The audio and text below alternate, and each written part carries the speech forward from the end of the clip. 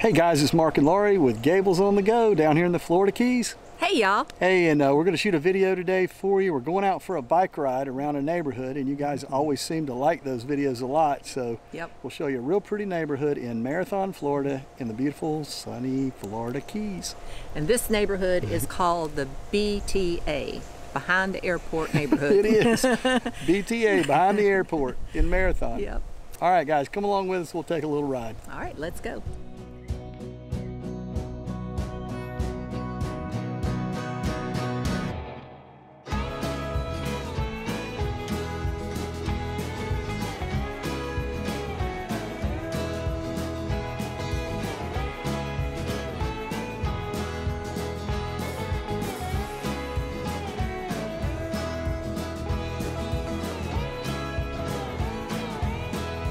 You guys might be able to hear our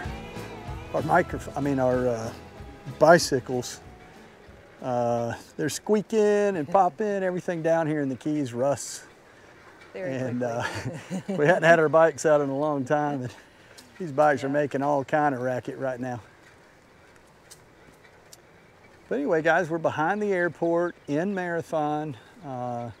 It's the neighborhood that Laurie and I have just purchased our home in, and it's got waterfront houses, non-waterfront houses, houses on the lower end of the price points at the lower end, and houses as much as you want to spend.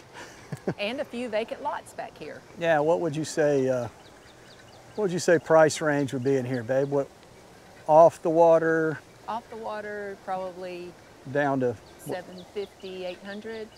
Off the water, yeah. Some of the houses over there on some of the roads off Aviation might go. They might go, what, in the 5 or 6s? Some of those houses, and then yeah, that's true. And then some of the houses will go up to, what would you think a high in this neighborhood would be? Maybe 3 million? 3 to 4 million. 3, 4 million, something like that. A lot of them with open water views. Yeah, yeah.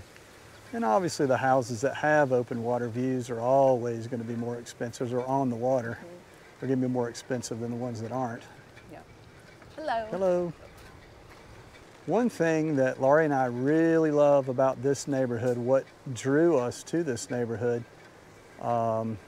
was all the foliage in here. If you come to the Florida Keys and you ride up and down the roads down here, you'll notice right off the bat that most of the neighborhoods are just kind of streets with not a lot of foliage. There's basically gravel yards. Grass is very difficult to grow down here and keep maintained because you got to water it all the time. And so you'll see a lot of houses that just really don't have a whole lot of foliage around them. But Laurie and I have always been attracted to the homes that have, you know, nice tropical foliage. Yes, we are. Palm trees. Palm trees, pretty flowers, pretty plants. Yeah.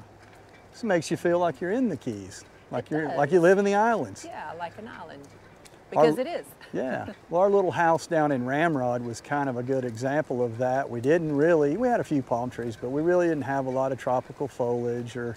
No, we could have added that landscaping if we'd chosen to, but we just really weren't there long enough to do that. That's true, and it can get quite expensive to do that. Yeah, I mean, look at this driveway. This is beautiful. Oh, I know. I like that. The paver driveways. Yeah, that's pretty. Very nice. See these houses out here to our right. I don't know if you can see my finger, but to the right, they're all facing the open water out there. It's really windy today, so I hope this wind doesn't mess our microphones up, but this is a pretty house right here for sure. And this one's cool because it's elevated, because the lot is elevated rather than the house being stilted. Yeah. Which is nice because you don't have the stairs to climb. That's true. Contrast, if you look to our left coming up, this house is stilted to the max, but they have a good purpose for it. They put their RV under there for storage, and I'm sure they could fit a boat or whatever else they needed to under there. Yeah. Very tall garages. That's another way to go. Yeah. And you could put an elevator in. You could. If you need to. We do see elevators down here from time to time. Or chair lifts. Yep, chair lifts, Sometimes. elevators, cargo lifts. We see those a lot down here. They're pretty pricey. I think the last time I talked with a homeowner that was putting in one of those, the full-on elevators outside where, it's handicap accessible and all that other stuff, I want to say that was like $30,000. It's pretty. It's getting to the time of year when we're going to start seeing the bougainvilleas start blooming. The frangipanis are already blooming. They're beautiful. That's one thing about this time of year in the Keys. Everything kind of comes to life, and the colors, the royal poncianas, they're so pretty. Orange, bright. If you're coming down through the Florida Keys and you see the big fluffy looking trees on the side of the road with lots of green and then big bright bursts of orange, those are royal poncianas. Is that right, babe? I believe so, and those they have very, very large green bean looking pods on them. They're like a foot long almost. Yeah, that's they're right. Crazy big. The poncianas have that. Poincianas, I don't know if I'm saying it right. And so on the right, this is a cool little gateway into this property. Yeah, that is They've cool. got a cute little door. Looks like a magical enchanted forest.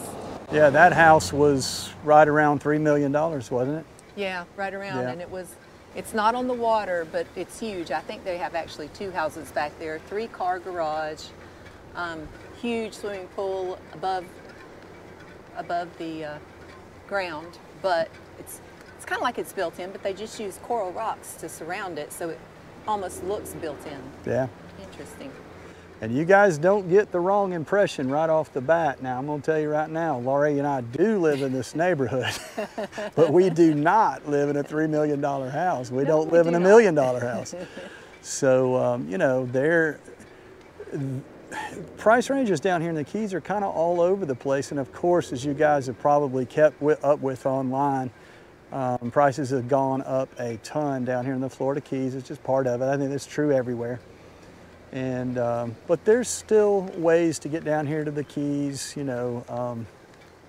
Everybody's budget's different, I realize. So but you can find houses down here in the Keys still in the $500,000 to $600,000 range. They won't be on the water most likely. You can find condos in the $300,000, $400,000 range. And if you want to get really creative, Yeah. you could buy a mobile home that's on a lot. Yeah. And get the lot for basically just paying for the lot, and the mobile home is just there. And then eventually, now of course you might probably have to pay cash for it. Yeah. But if the mobile home is there, you could use it for a while until you got ready to demo, and then build whatever kind of house you wanted to. And yeah, you get to use it and then go ahead and make your dream house. That's right. That's right. Check out the view. Yeah, let's check out that view. Look here. This is pretty, and it says no trespassing, so I'm not going to trespass. We're just going to be on the side of the road here. On the side of the road, but I want you to see how pretty this is out here. This neighborhood is on the Gulf side, so what you're looking at out there is the Gulf of Mexico, and we could ride over US 1 over on the other side of the airport, and if we found a lot where we could show you this same view, you'd be looking at the Atlantic Ocean, south towards the reef. So this is actually the Gulf of Mexico right here. And lots like this one may or may not be for sale. I don't think this one's for sale. Oop, gotta get back on my bike. I think the people Without busting my own the house right there butt. on that. And, Yeah. Maybe they're keeping it for one day to put a pool in there or something like that, because you could do that. And maybe they have a building allocation that one day they'll build on it. One note of interest down here, guys, whether you're coming down here vacationing or considering buying a house down here, Marathon, the whole city limits of Marathon for single family residences allow for 7-night vacation rentals. And so you can actually buy a home down here and then rent. Hello. Hello.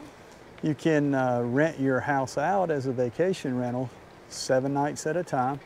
If you get outside the Marathon area, a lot of times you are looking at 28-night minimum rentals. So a little bit more challenging in those areas to, consistently rent your home out. Not everybody can come down to the Florida Keys a month at a time, but that is one nice thing about buying in the Marathon area, is that you do have the option of renting your home out for a vacation rental 7 nights at a time. So this neighborhood that we're in is an example of that. Now I would say most of these houses in here are not rentals. I never see rental signs or anything. This is mostly full-time, unless it's waterfront. There's a few waterfront vacation rentals over there, but these houses in the interior are not vacation rentals in general. So we're going to cross the road here and go down a little bit. Yeah, they put in this bike path along the back side of the airport right here. And they improved it this past year, put this little, vegetation along the side and a nice little bike path along here and walking path and that kind of thing. And hello. Hey. Hi. How's it going? Good. Good. Let's go down Marlin. Hey, see what, hey, let's ride up there and show them the boat ramp real quick. Okay. Since we're there. Yeah, the boat ramp's really close to us, which anywhere in Marathon there's a boat ramp relatively close. Most places in Marathon are close to a boat ramp one way or the other. This one is about 2 or 3 blocks from our house. It's a good boat ramp to put in at. The city of Marathon just initiated a new program down here where they're charging a fee to launch at these ramps around town. I think there's 3, I believe, public ramps where you can pay a fee and go launch. You can see it over there in front of Laurie. We'll ride over there so you can get a closer look. This is a brand new program here in Marathon, so I'm not even sure how things work. How are you? Hey! Good, how are you? Good. Seeing friends everywhere. Look how pretty that is out through there, guys. There's the boat ramp. Sorry for the shaky camera, but I was trying to get off my bike. But they've got the boat ramp there, and could be a bike ramp. don't test it as a bike ramp. I don't want to fish you out of the water right now.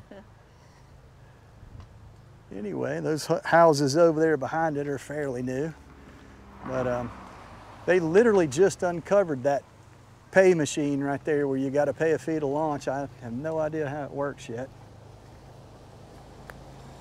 And by the way, Laurie and I, we did live on the water down in Ramrod, but we bought a house with almost a half-acre lot. Didn't think I'd ever live off the water in the Florida Keys, but plans change. And we got a sacrifice for me. I did. That's sweet. We got a lot bigger yard. A nicer house. We didn't put all of our money into just being waterfront. But I will tell you, we have a very, very nice situation. Some good friends of ours own a home right down at the end of the road. They have a second dock, and he allows me to dock my boat at his dock. And now we got the best of both worlds. Our boat's in the water. And, but even if that wasn't the case, keeping the boat on the trailer in the yard would be no big deal. We've got the space for it. You can see people right over there has got their motor home parked out in their yard. And we could have the boat on the trailer literally within the neighborhood. Just come down the street, launch the boat, and there you go. Let's turn right on Tuna. On Tuna, okay. Tuna Drive.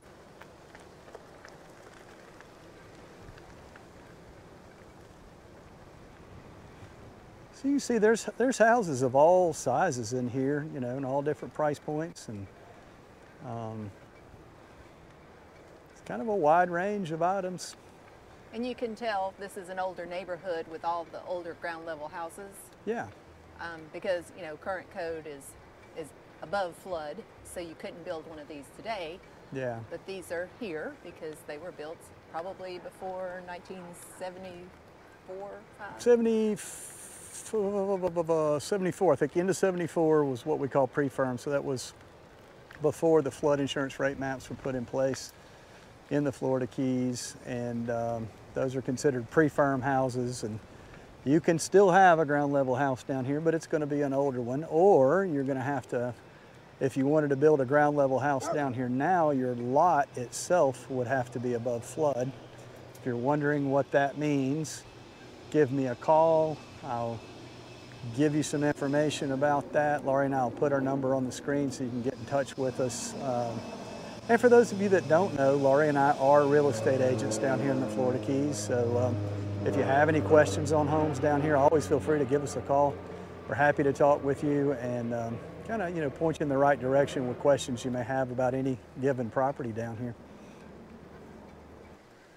Hello. Hey, hey. Did we go? We hadn't been down this road. Look at that little guy right there guarding the He's playing trampoline. on the trampoline. Look at that frangipani. Oh yeah, that's pretty. There's a bunch of frangipanis coming up right here that are pretty. They're all different colors and beautiful. You said that's what they make the Hawaiian leis out of, babe? That's what someone told me. Yeah. I haven't actually researched it yet. Yeah. Hey guys, I guess you've noticed during the videos we're riding around, and we've said it in many of our videos before this, the people down here in the Florida Keys are friendly. They're just friendly people. They are. I mean, you go out riding your bike or walking and everybody's saying hello and they're waving, and we've been so impressed since we've lived here. This is almost 3.5 years that we've been here now, and not in this neighborhood, but in the Keys. And we just keep remarking on how friendly the people in the Florida Keys are. I don't know, maybe everybody's just happy because they're down here. I think so. Sunshine makes everybody happy. Sunshine and salt water. Of course, I will say you get what you give, right? And we always wave at everybody and say hello. It's true. So, And we have some people that come through the neighborhood on their golf carts, riding around Oh, in yeah. the evening. Come and they'll stop and talk to us and hang out for a little while. yeah, sure do. Well, guys, we've hoped you enjoyed this little bike ride tour through our neighborhood. Like I said before, please give us a call. We would love to answer questions for you. If you're just starting your search for a home down here in the Florida Keys, Laurie and I love to help people. We start way in advance. We don't mind talking to people who are not ready to buy right now, and try to give you some information and help you with your home research online, and give you some info as you're looking. And you know, whenever your day comes that you're ready to buy a house down here in the Florida Keys, you know, hopefully we've built a little bit of a relationship, if it's just over the phone, to help you out as buyer's agents. If you have a home down here in the Florida Keys and you want to sell your home, well, if you're watching this video right now, go left there, babe. Okay. This is Porgy Drive. If you're watching this video right now, you and a whole bunch of tens of thousands of people will be watching it as well. And we put the homes that we list on our YouTube channel, and you get that exposure from that. And so we can do listings. We are buyer's agents as well. And we are more than happy to help you down here. And don't feel worried to call us that we're going to pressure you into buying or looking or anything like that. We are very laid back. That is right. If somebody calls and says, I just want to ask a question, just call us and ask a question. Yeah, and it's you okay. say, that's all I wanted, and you say, okay, thank you. And we're fine with that. Yeah. You know, wouldn't you like to know somebody that you could just call and ask a simple question whenever you have one? Fair warning though, if you get me on the phone, I will talk your ear off if you want to. He will, so call me if you want the short answer. That's true. That is very true. Well, guys, we hope you enjoyed the tour around the neighborhood, and we look forward to bringing you the next video on Gables on the Go. We're going to do our very best to get more videos out there. I know we've been slow lately on the channel, but we've been extremely busy and trying to get settled into our homes. So, but we'll do our best to get you some more videos up there, and some more of these style videos, riding around, just talking and showing you the sights. And you guys, look forward to seeing you next time on Gables on the Go.